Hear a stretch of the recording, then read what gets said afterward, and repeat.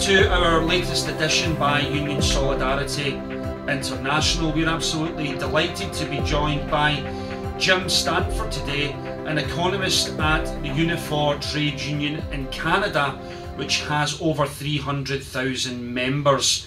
Jim, it's a pleasure to have you with USI today. Thank you, Andrew. I'm very glad to be here. Jim, I'd really like to begin today's conversation by asking you, what is the state of the Canadian economy at the moment, in particular the labour market conditions, and of course, is there a drive by what we would define as a right-wing government to dilute the labour laws and terms and conditions of workers in Canada? Can you just give our audience an overview, Jim? Well, the experience in Canada, Andrew, is very similar, runs parallel to the experience that has occurred in other developed countries, especially since the financial crisis of 2008, 2009, and then the austerity that came after that crisis. Canada got through the crisis a bit better than most other countries, partly because we didn't have any outright collapse in our banking system, and partly because our economy had been fueled by a bit of a boom on the natural Canada has a lot of oil and minerals and other natural resources that kept the economy going when other industries contracted during the recession. So we did have a recession, and it was painful, but it wasn't certainly as bad as would have occurred in America or Britain or many other countries at that time. But that doesn't mean everything is hunky-dory. In the years since the financial crisis, Canada's economy has really been kind of stuck in the mud. We've experienced much of the same stagnation, slow growth, chronic high unemployment, and also underemployment, where people are technically working, but not nearly to their full capacity because they're in a part-time job or a temporary job or a contract position. And that condition actually hasn't gone away. In fact, it's gotten a bit worse over the last couple of years as our recovery, such as it was, really kind of slowed down. One of the main factors there, of course, was austerity itself. We do have a right-wing federal government at the national level in Canada. They have been cutting back their spending on public programs of all kinds, including social services, unemployment insurance, education, healthcare, infrastructure spending. And the result of those cutbacks, of course, is less purchasing power in the economy, less job creation, and the public cuts actually spill over into the private labor market. So really nothing surprising there. Canada looks a lot like the other industrialized countries in the sense that we had a recession and we really still, even 5-6 years later, have not fully recovered from that. You asked about the situation in regards to labor laws, and again, similar to other countries, the right-wing government is trying to scapegoat unions and scapegoat labor standards as somehow being the source of the problem. So we have seen a concerted attack on union rights, on labor standards by the federal government and in many of the provinces. Right now, for example, we're facing a real challenge from some of the parts of Canada who want us to follow the US model in terms of how labor laws operate. In particular, they're interested in these so-called right-to-work laws, places like Mississippi and Alabama, which have virtually made unions illegal. And now there's pressure in Canada to try and do the same thing as part of this race to the bottom in labor standards. So the overall situation in Canada is very challenging, and this is where the labor movement has been required to try and educate Canadians about what is the true source of the problem. It isn't unions, it isn't public services, it isn't taxes. The true source of the problem is the financial crisis that broke out in privatized banking system, and then the right-wing response to that crisis, the austerity that's come down afterwards. And we're hopeful that by mobilizing Canadians to defend their public services, to defend their labor rights, we can push back that assault by the right-wing government. Jim, that's absolutely fascinating, and we have these conversations with trade unionists and economists around the world, and what never fails to surprise me is the common themes across the world. And no matter the the level and degree of severity which some countries are experiencing, particularly Europe, but also America. We do have the same game being played, whether it's in Canada, or perhaps a more appropriate parallel could be Australia, that hasn't suffered the same degrees of recession that Europe and the UK and the United States has had, but that shift towards underemployment and the precariat in terms of hiding and masking employment and unemployment figures. And you're absolutely correct in your analysis that whereby the reason that we are in the problems today is because of the casino capitalism that wreaked havoc across the world, but yet they and the right wing and the corporations have been able to, with degrees of success, shift that on to being the fault of labour laws and the workers in general, and how they need more lax and flexible working environment for these corporations. And you're absolutely correct, conversations like today are hopefully part of the process that helps educate people about the true origins of this crisis and those who are responsible. And no matter their diversionary tactics, we need to be on the game and making sure that the analysis that you gave gets a very wide audience. So thank you very much for that, Jim. I'd like to move the conversation on, if you don't mind, to your union's actual creation, Unifor, which I understand has been in existence for around a year and a half, and it was the result of a merger between two unions in the the energy sector, should I say, in paper, and also the auto workers union as well. Jim, can you just give us an analysis of how Unifor came into being and its main campaigning priorities today? Sure, Andrew. Well, we're not quite a year and a half old. We're still more the infant stage, I guess, than the toddler stage. Unifor was founded in September of 2013. Actually, on our Labor Day in Canada, we celebrate Labor Day the beginning of September each year, and we thought that was a good day to have our founding convention. We had about 3,000 delegates and observers gather in Toronto to form the new union, adopt the Constitution, elect our new leadership, and set our first program of activities. It is the coming together of two unions, two important unions in Canada, both Canadian unions, the Canadian Auto Workers Union and the Communication, Energy and Paper Workers Union.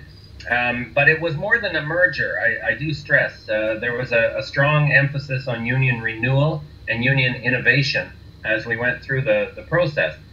Again, this is a familiar story, Andrew, for anyone who's studied international labor relations. But the labor movement in Canada is very much under attack by business and right-wing governments. And we also face challenges independent of that, just from the changing makeup of the economy, the need to try and organize workers in precarious jobs or part-time jobs or small businesses. So the union movement has to change with the times, and we thought the creation of Unifor was in a way a kind of an opportunity to think hard about the challenges we face, think hard about the sorts of new practices, new policies, new structures that we need to put in place, and kind of give a bit of a boost, a kickstart, a kick in the pants to some of our organizing and communication efforts. And so far, anyway, we're not yet 1 year old. So far, it's been very successful. The mechanics of merging the two organizations has gone very well. We did elect a whole new slate of leadership. There are new faces, very energetic leaders, led by our president, Jerry Dias. And we've also, I think, really bumped up our level of activity in a number of areas. In terms of our main priorities as Unifor, there's several of them. One of them obviously has to be organizing. Both unions had experienced some decline in membership before the formation of Unifor, largely because of the recession and the layoffs associated with it. Now we've merged the two organizations, so we have a larger membership base, and that's helpful. But we do have to step up our organizing activities in order to make sure that our membership keeps pace with the labor force, and that Canadians who want a union can get one. So we've got a whole new emphasis on organizing. More financial resources will be committed to organizing.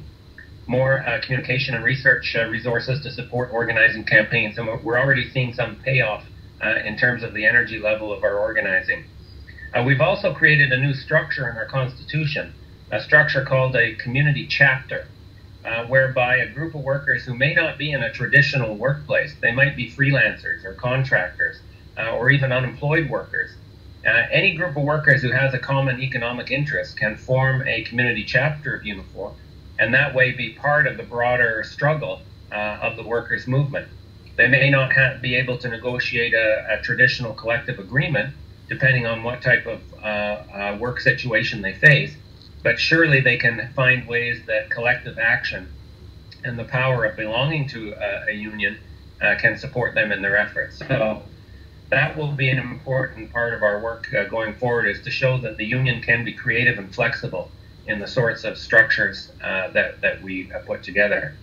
Also, in terms of activism and mobilization, Unifor is very committed to a vision of social unionism, whereby we're fighting not just within a particular workplace for a better contract, we're fighting for a better deal for workers, period, in society. And that means getting very active in struggles around labor standards, minimum wage, pensions, which are under attack in Canada like elsewhere. And Unifor very quickly has become I'd say the leading, most recognized, most active face of the labor movement in Canada.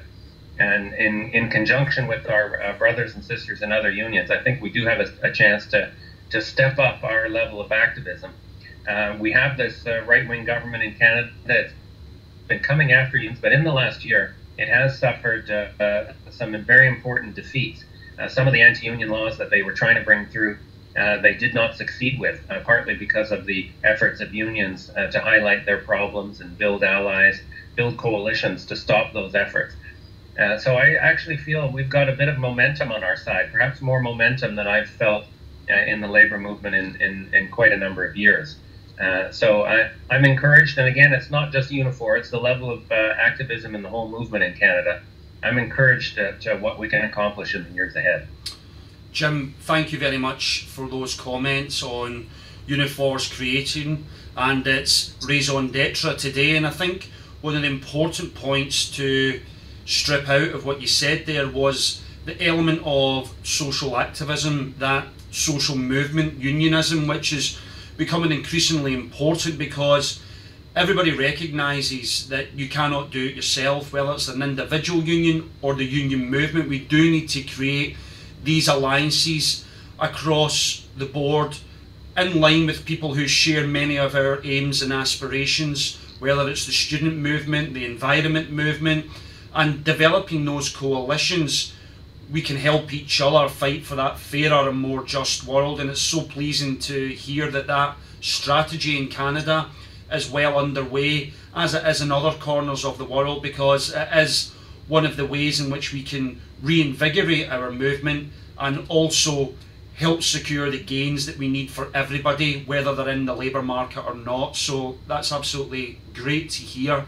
I'd like just to finish and conclude today's conversation, Jim, because I know you're working on a book at the moment, and being an economics graduate myself, I have a perverse interest in these things, but I'm sure many of our viewers in USI have also got an interest in what your book is and the central themes of it, Jim. So if you'd like to give us a synopsis of what the book is about, please. Oh, thank you, Andrew. Well, in my job as economist with the union, one of my duties is education. And that is a question of training our members, our activists, our local leaders in economic ideas, economic debates, economic issues, and trying to empower our side of the struggle with more evidence, more facts, more confidence to push for a fairer society and stronger labor standards. Because, you know, whatever issue we're fighting, they always try to use economics against us. You know, whether it's a decent contract for workers in a particular workplace, or pensions, or environmental rules to protect the environment, whatever it is, they always say it's not feasible, it's not economically rational, can't afford it. And usually those arguments are wrong, and they try and browbeat us into thinking, well, it may seem like a good idea, but we can't afford it, so we better give up the fight. And that attitude is quite wrong. So in Unifor, we have a very active member and activist education program, including a very unique system where we take workers off the job, we pay their lost time out of funds negotiated with the employers, and we take them to our own college. It's at Port Elgin, Ontario. It's a beautiful facility where they can take courses for up to 4 weeks on union history, collective bargaining, how to be a steward, and also subjects like economics, and I teach some of those courses. So as part of that work, a few years ago in 2008, we actually published the first edition of the book. This is it here. It's called Economics for Everyone, and it was based on a curriculum that I helped to develop for economics training for our members.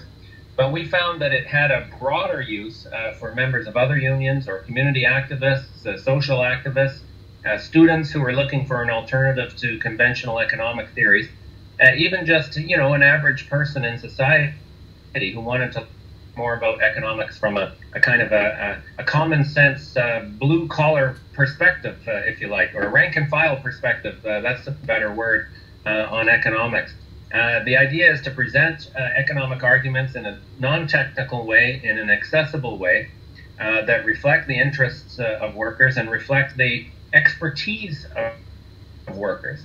The so-called experts on the economy are always trying to portray the rest of society as just too unintelligent or too untrained to appreciate why free markets are so wonderful and free trade is so wonderful and government should be downsized, etc., etc.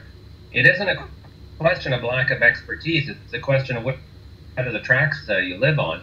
And on our side of the tracks, the workers' side of the tracks, we need to have our own economics. So the book was published in 2008. It's been used in a number of countries. It's been translated now into six languages. The global publisher is Pluto Books, which is based in England. And now we've decided to write a second edition of the book to reflect all the things that have happened since 2008, namely the global financial crisis and all the austerity that came after it. So the second edition of the book will be published in summer of 2015, so in a year and a little bit. And there'll be a whole series of pedagogical materials that go with it, lecture notes, student exercises, extra reading, even some short films for YouTube that will explain different concepts in economics for workers. The idea is to say, basically, Andrew, economics is too important to be left to the economists. We need to have our own economics, our own confidence in our ability to put forward economic arguments and not be tricked or defeated by the ideology that we see on the stock markets and the so-called experts that we see on TV. And I'm very excited about this project. I'm very grateful that my union, Unifor, has supported me in doing it. Jim, that's absolutely enlightening, and of course we at USI would encourage everybody to get the first edition of this book in advance of the second edition being published. And once again, you're absolutely 100% correct in your analysis in that we need to help provide people, whether they are a union member or not, or those who we wish to be union members, with the educational tools that is digestible and accessible, that helps them deconstruct the fallacy that is being presented to us by the right wing and corporations, that this is somehow necessary austerity, it is necessary to dilute the terms and conditions of workers, that these are somehow objective empirical facts that have to be implemented when we know it to be further from the truth, and in actual this is an agenda, a subjective right wing plot and ploy to enhance the profits of those at the top, the 1%, and in the process making sure that workers are not getting a fairer deal as part of the price that they're willing to drive through with in order to maximise their profits around the world. So these educational tools that you're talking about, whether it's in the book or whether it's in YouTube videos, is so important in trying to present a different vision for the world, a more fairer and just vision. And we look forward to seeing the second edition of the book, Jim, and in between that time interviewing and speaking like today about the the issues and the ideas that we need to oxygenate around the world. So it just leaves me to thank you, Jim, for your contribution today, and we look forward to more conversations in the future, my friend. All right, Andrew, thank you very much. Best of luck to Union Solidarity International. You do a very important service for us all. Thank you very much.